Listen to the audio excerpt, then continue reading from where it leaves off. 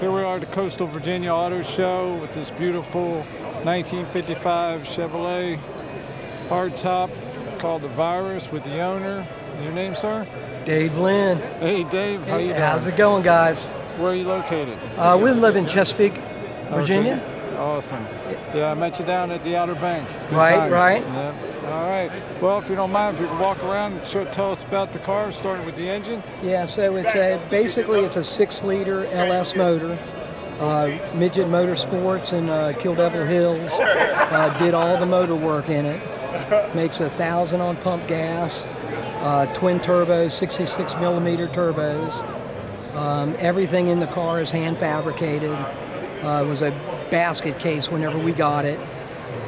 Cut everything out, built a dual frame rail round tube chassis through the car. Is that air conditioned? Got air conditioning, power windows, gotta have it, man. Wow, yeah. Nice. All blacked out with the halogen type headlights. Yep. Smooth bumper. You said it's a tube chassis? It's a round tube chassis car. Basically a 4-link setup. The vent for the... yeah, so the 2 intercoolers are right behind the headlights. Okay. So that kind of gets a little bit extra air into them. There's the other one.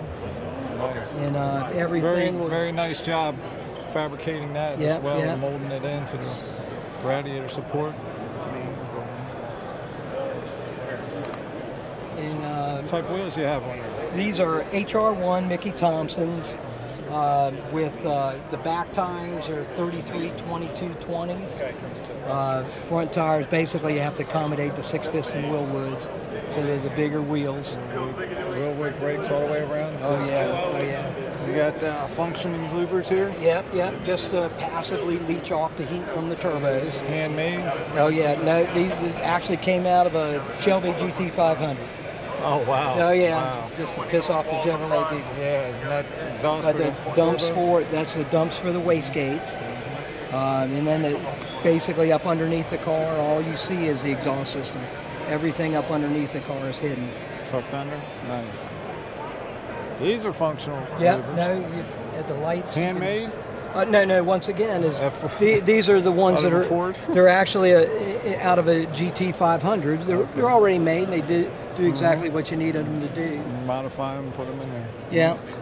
It's got a 4L80 transmission, Jake Stage 3 with a 4000 PTC converter in it.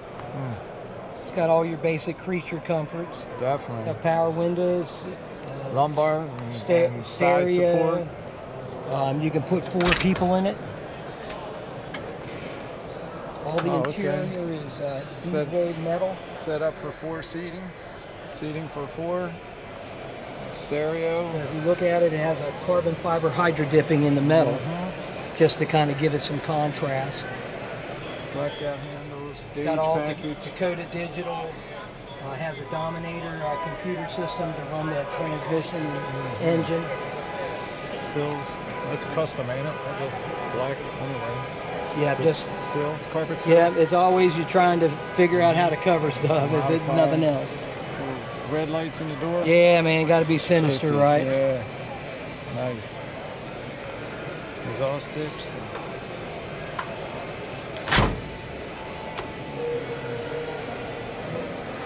What size rear? It's a 18 by 16. It's got a 5-inch back spacing. How about the rear?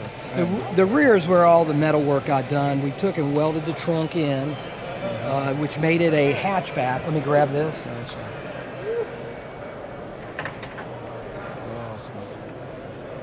So the trunk normally goes all the way down to the bumper. We welded it in place, so we basically made a hatchback, and all the fuel lines run through the frame rails. What's up, man? He's been in this trunk. I put his big ass in this trunk, man. But all the fuel lines run through the frame rails and pop up by the engine. Yeah. Once again, try to be subtle with the look. It's almost like a station wagon. Yep. You know, tailgate, Yep. sort of, with no tailgate. And then all of the parachute and everything. There's a receiver that's built into the car, and it just sticks through the bumper. So if you pull it off, you could put the license plate on the car, and still for the same look. Right. So what size gears in the rear? I have a 389 because it makes 1,000 horsepower. So you know, overpowering the wheels is not a problem. Right. And you'll be able to get top speed too. I wake up in the morning and there'd be. Yeah, just it's all worked out, and it's like even if you look at the hinges, the hinges are 7 plates of metal that are individually welded together to create the hinge. You know. Whose idea was the red stripe down the body molding? Mine. I've got a red Road Glide. Okay. Can't only do cars. All right. Yep. Got to switch up. And especially being a hard top, it's very nice. I recognize these door handles, but I know they're not from a out of an 08 Impala. Cut them out at a junkyard with a hammer and a screwdriver. Weld them in there and load them. Nice. Then we tried to make the back of the car look like a early '60s Corvette. Oh, okay. You know, where the seats are sunken into the. Because the wheel tubs are directly behind the seats, so that's about as much room as you can accommodate the wheels and accommodate people in it. But you can put full-grown adults in it. Nice. So how long have you had it? How long did the build take? I think I got the car in 2009, 2010. It was probably basically like a 10-year build. There was no criticalness for getting things done, and then everything gets pushed to the side for a while. Yeah, money. No, money was really, honestly, money was really never the problem. You have a Holley electronic fuel injection? Yeah, so the Dominator is the Holley computer system. So basically, all of the fuel system for the engine is all Holley. So what's this right here? So they're the blow-off valves. Okay. Close the throttle blade. It's the thing that goes. Okay. So that's all whenever you hear a controlled? turbo car. All right.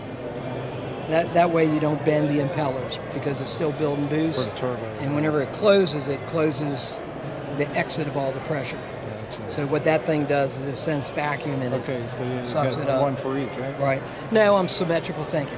Okay. If it's on the left, it's on the right. Okay. You know what I mean?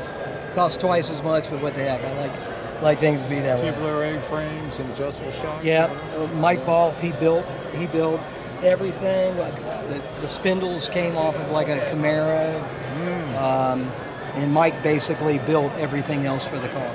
Nice.